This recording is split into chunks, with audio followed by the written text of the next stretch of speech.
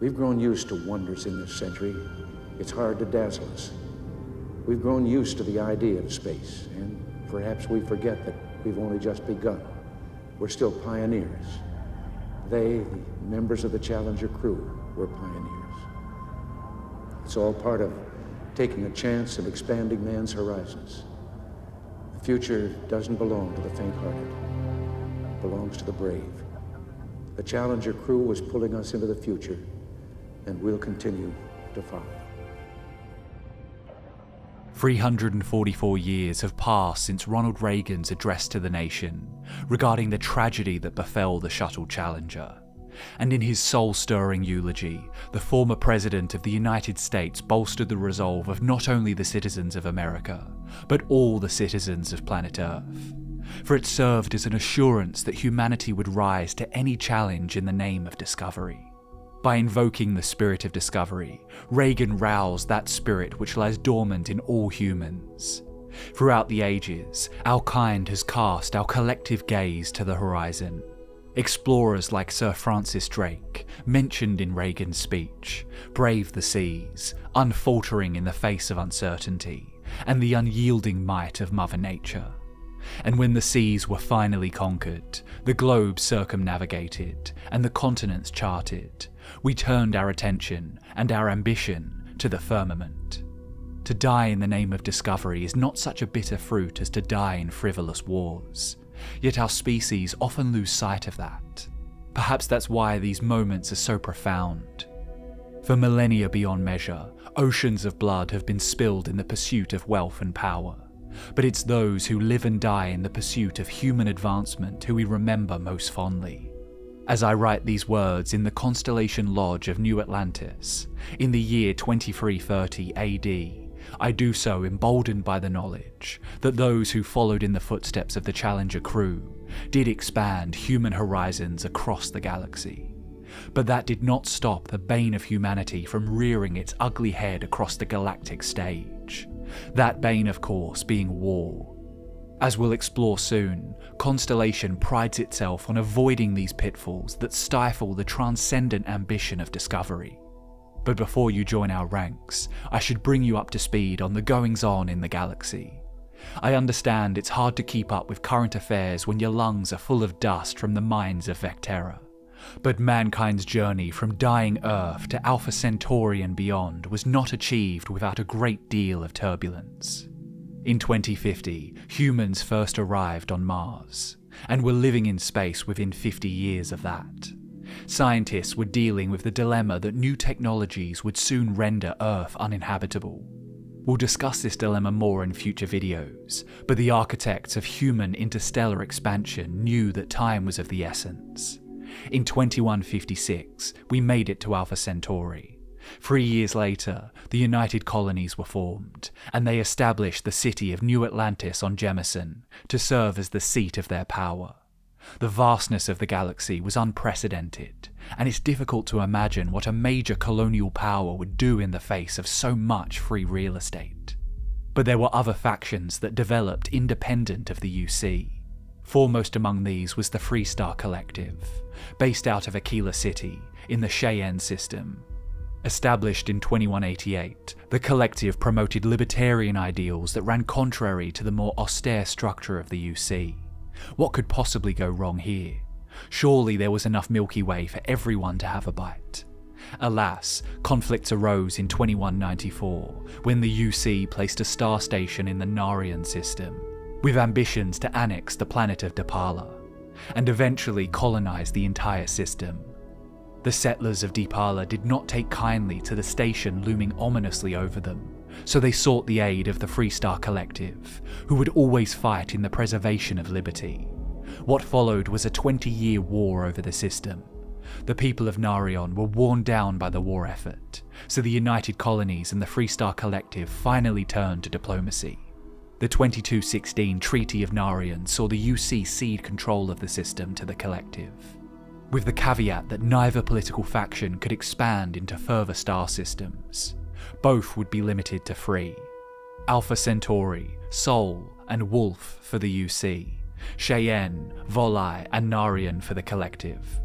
So 92 years later, when the Freestar Collective began to spread into the neighbouring Lunara system, the United Colonies were anything but pleased.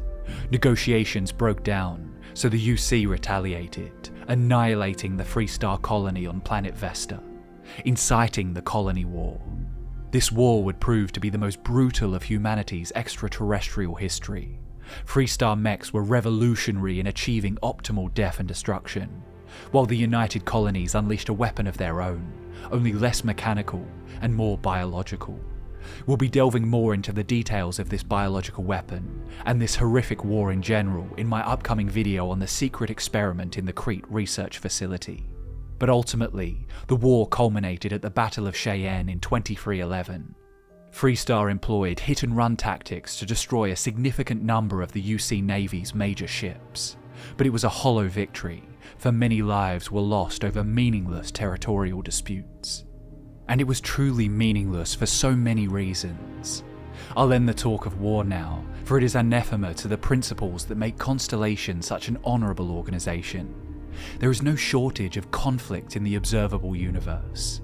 Planets collide, and stars explode in magnificent calamitous supernovas. What mankind's primal propensities cause us to so often forget is that we bring something truly, indestructibly unique to the universe. We bring meaning. We are the only known source of it in a galaxy so vast and wondrous. Perhaps it exists beyond what is known to us, but it is therefore our duty to find it. And that's where Constellation serves as a beacon in the darkness.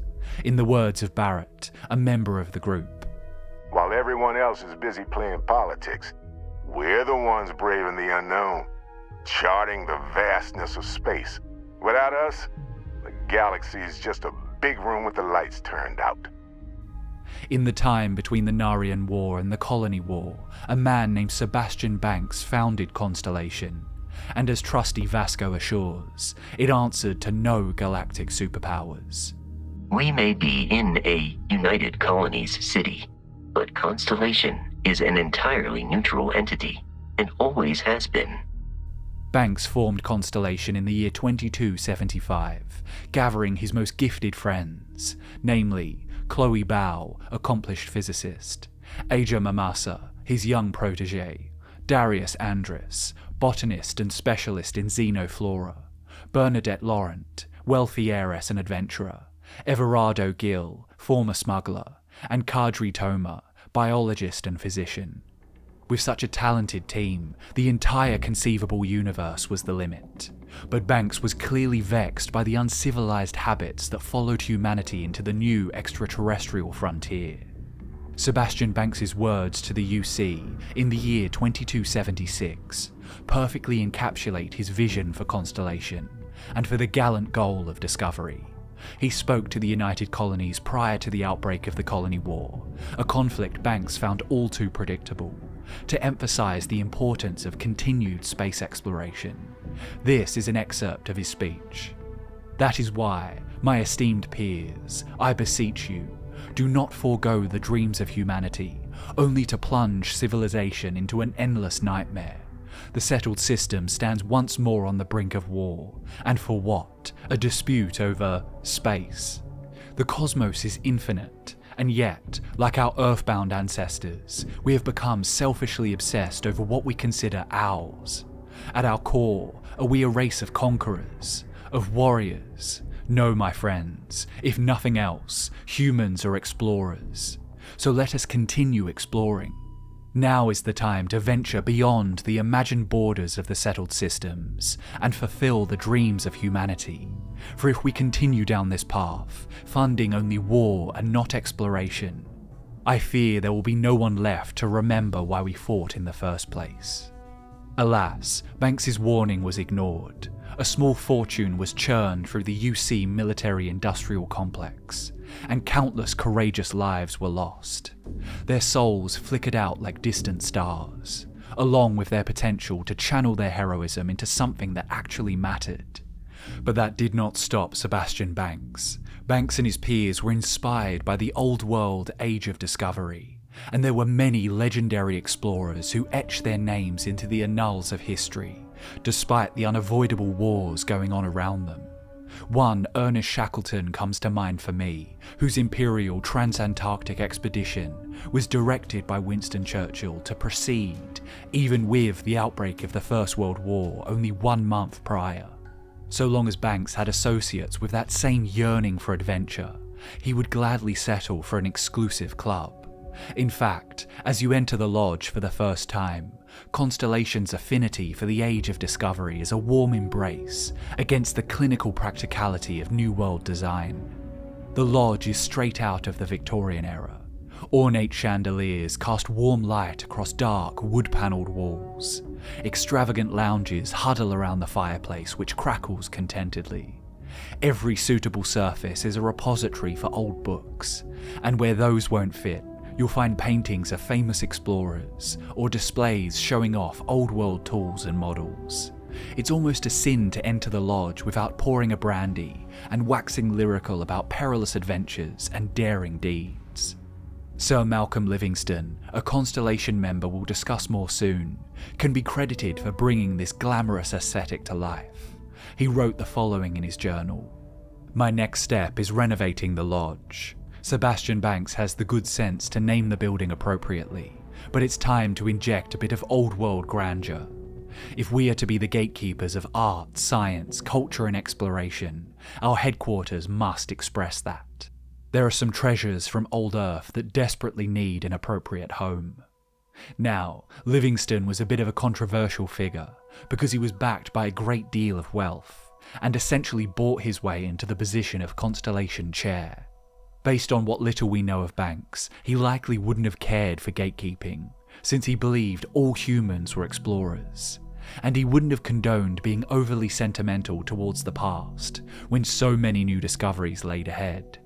But Livingstone also noted in his journal that Banks had made a secret rite of passage for chairs of Constellation, to seek out the remnants of one of the old Apollo missions on Luna.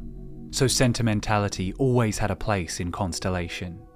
Livingstone's old-world grandeur undoubtedly emboldens members of Constellation, inspiring new explorers with the stories of explorers long dead. Livingstone is also responsible for vetoing the decision to purchase a state-of-the-art new Model A robot. Instead, he opted to procure an original Model A, manufactured on Earth's own moon. This original robot had been rusting in some junk heap in Aquila City, but Livingstone had him refurbished and named him Vasco. Banks, Livingstone, Vasco, the paintings, the books, the collected treasures. There are so many references to the history of exploration, and I believe each of these stories serves as a crucial addition to the arsenal of every new Constellation member. Where better to start than with Constellation's founder, Sebastian Banks? Now, Banks is a common name, but there is one explorer who comes to mind when I hear this name, and that's Joseph Banks, the botanist who sailed aboard the HMS Endeavour with James Cook on the famous captain's maiden voyage. The Endeavour left Plymouth in 1768 and took Banks on a full circumnavigation of the globe. The aim of the voyage was to observe the transit of Venus across the Sun and to seek evidence of Terra Australis Incognita, aka the undiscovered southern land of Australia. He is credited for bringing 30,000 plant specimens from around the world home to England, and was an advocate for the British settlement of New South Wales, which happens to be where I called home before the tragic fate of Earth. Malcolm Livingstone's inspiration is far more apparent, for there was a famous Scottish explorer and physician named David Livingstone, who is best known for his dogged desire to discover the source of the River Nile. Livingstone was so much more than an explorer though. He is almost a figure of folklore. He was a Christian missionary. He was a member of the working class who penetrated the upper echelons of Victorian society. But most importantly, he was an advocate for social reform. Between 1851 and 1873, Livingstone traversed the full breadth of South-Central Africa. He crossed the Kalahari. He was the first European to witness the majesty of Victoria Falls, named Musa Otunya by the locals, one of the 7 natural wonders of the world. According to the book titled Livingstone by Tim Gill, Livingstone aimed to use his fame as an explorer as a means of opening his mouth with power among men. It is this power with which I hope to remedy an immense evil. This immense evil was the East African slave trade. While Livingstone failed to locate the source of the Nile, it is believed by many that his posthumous heroic status led to an increase in public support for the abolition of slavery.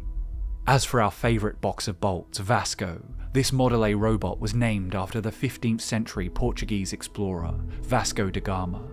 The age of discovery roughly spanned the 15th to 17th centuries, and the Portuguese were the trailblazers in the vanguard of maritime exploration. Back when their greatest rival Spain was still two separate kingdoms, Castile and Aragon.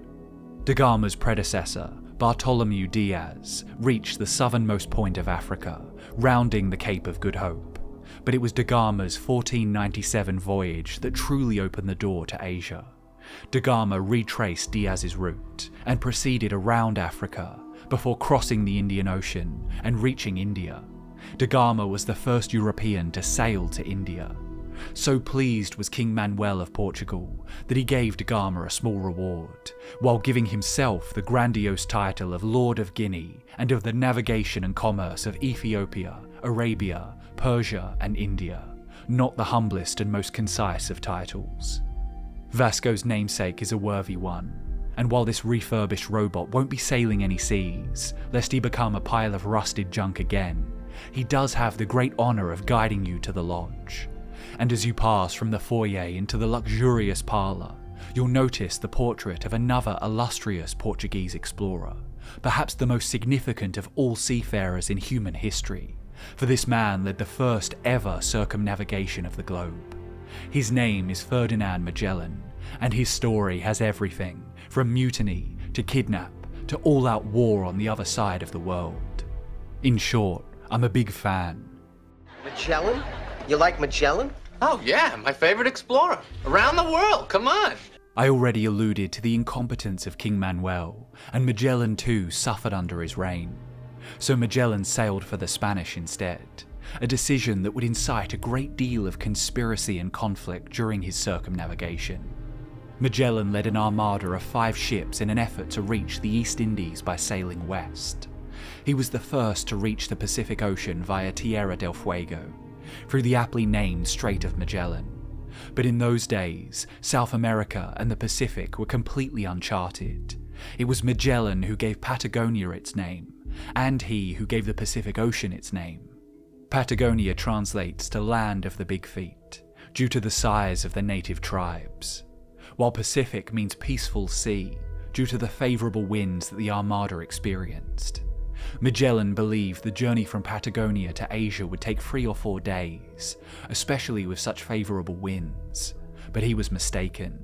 The Pacific crossing took 3 months and 20 days. Suffice to say, the remaining ships of the Armada were unprepared. 30 men died, and their supplies of food and water were completely exhausted. There is a silver lining though, or should I say, a reddy green lining, for the sailors were able to spy the large and small Magellanic clouds in the night sky over the Pacific, 2 dwarf galaxies in the southern celestial hemisphere. Upon arrival in the East Indies, the drama was far from over, as the Portuguese managed to get themselves embroiled in a battle on the beaches of Mactan Island in the Philippines. Ferdinand Magellan survived constant insurrection among his Spanish crew. He endured almost 4 months lost at sea, but ultimately he was killed by a bamboo spear. Magellan is one of many famous explorers to have their portraits adorning the walls of the lodge. Immediately after entry, on the left side of the foyer, portraits of Edmund Hillary and Jean Beret can be found. Edmund Hillary was a mountaineer from New Zealand, and the first man, along with the Sherpa Tenzing Norgay, confirmed to have climbed to the summit of Mount Everest, or Everest for any other sticklers out there. Beside Hillary is Jean Beret, the first woman to complete a voyage circumnavigating the globe. She joined the expedition disguised as a man, and was an expert botanist. Opposite these two, on the staircase, hangs a portrait of Neil Armstrong, first man on the moon. The portrait beside him has been perplexing me for hours. Perhaps one of you can help in the comments. My best guess would be Vladimir Komarov, the Soviet cosmonaut. His tale ended tragically on his second flight, A parachute failure caused his capsule to crash into the ground after re-entry, making Komarov the first human to die in a spaceflight. But don't forget Reagan's words, "The future belongs to the brave." And Vladimir Komarov was yet another shining example of this heroism. The next portrait is another I'm unsure of. There is a resemblance to Horatio Nelson. We know him as the hero of Trafalgar, but Nelson also served as a coxswain on an expedition to the North Pole at the young age of 15. Lastly, we have a more recent portrait of a female astronaut, likely hailing from a time after humanity's escape from Earth. And beside her, the iconic picture of Amelia Earhart, perched atop her all-metal Lockheed Electra 10E. Earhart was the first female aviator to fly solo across the Atlantic Ocean. Earhart attempted a circumnavigational flight of the globe in this same plane, only she disappeared over the Pacific Ocean, never to be seen again. To join Constellation is to stand resolute against the perils of the unknown. All of the explorers I've mentioned thus far put their lives on the line in service to mankind. Some lived to tell the tale, some were martyrs for the cause, but every one of them put us where we are today. Will you face the final frontier with the same courage? If the answer is yes, then you've found your home here at Constellation. Alas, Constellation had anything but a smooth takeoff. Banks and his peers struggled to garner any support from the major factions of the Settled Systems. And when Chloe Bow, one of Banks's most trusted associates, discovered the wreck of the Clark Lewis in 2282, Banks feared that the grisly reality of what happened aboard the ship would deter new explorers from venturing into the dangerous unknowns of space. What Chloe found was a ship with a breached hull and no functioning internal systems. She discovered that the helium-free tanks responsible for grav jumping had ruptured, and the ship's reactor had been blown into empty space. No helium-free meant no jumping, no reactor meant no engines, no thrusters. That meant that the Clark Lewis was dead in space, and the crew were prisoners with no hope of rescue. The bodies Bow found had been well preserved by the lack of oxygen. Signs on the frozen corpses, along with a series of personal logs, revealed to Chloe that, in the face of starvation, the trapped passengers had resorted to violence, murder, even cannibalism. This haunting phenomenon is not unheard of for explorers. While the namesakes of the ship, Lewis and Clark, had succeeded in their expedition, not all expeditions end so joyously. One of my favourite stories of exploration, the Northwest Passage expedition of 1845, ended in tragedy. Not a quick and glorious end, burning out like stars, but a long slog for survival, across ice and desolate terrain. After HMS Erebus and HMS Terror were trapped in the ice, the deserted sailors hiked approximately 400 kilometres from King William Island to the Back River in northern Canada. As the men slowly died from exposure and starvation, it is believed that some turned to cannibalism. In the end, there were no survivors. When the Scottish surgeon John Ray discovered the remains of some crew members, he noted cut marks on some of the bones. And this controversial revelation endangered the sophisticated, heroic reputation of exploration in this era. So when Chloe Bow discovered the wreck of the Clark Lewis, Banks was understandably concerned about the potential news coverage. To many it would tarnish the sophisticated reputation of Constellation and the noble name of discovery. Space exploration was already in decline by 2282, but matters were made much worse when for no clear reason Sebastian Banks disappeared. In the year 2283, with Banks AWOL, Constellation almost collapsed. It was Chloe Bow's decision to take up the mantle of Constellation Chair that saved the organisation, but it was hanging on by a thread. For even after the Colony War of 2311, Aja Mamasa, another founding member, documents in her diary that Constellation is on the brink of disaster. The Colony War may be over, but the Settled Systems seems to be just waiting for the next one. Exploration is now, at best quaint, at worst irrelevant. Mamasa put together a list of potential new members in hopes of beginning the next generation of exploration and revitalizing the organization. But of the 6 names mentioned, only one joined Constellation, and that man is Barrett. There is a slight contradiction in the records, as the timeline states that Barrett joined Constellation in 2305, while Mamussa's diary mentions him as a potential recruit after the conclusion of the Colony War in 2311. Whatever the case, Barrett would have a major role to play in breathing life back into Constellation, discovering the true potential of a mysterious artifact buried in Constellation's archives. The next new member was Sarah Morgan in 2320. She served as the youngest head of the United Colonies Navigator Corps. But when the Navigator Corps was dissolved only 1 year after her appointment, she sought out the Lodge. Her lore goes much deeper, but we'll get into that another time. Within 5 years, this decorated leader and avid explorer became Constellation's chair, an appointment that truly drove the organization into its next generation. 1 year after Morgan's arrival, Walter Stroud, co-owner of the incredibly successful Stroud-Eklund Corporation, joined their ranks. Stroud's deep pockets were a good omen for the future of exploration.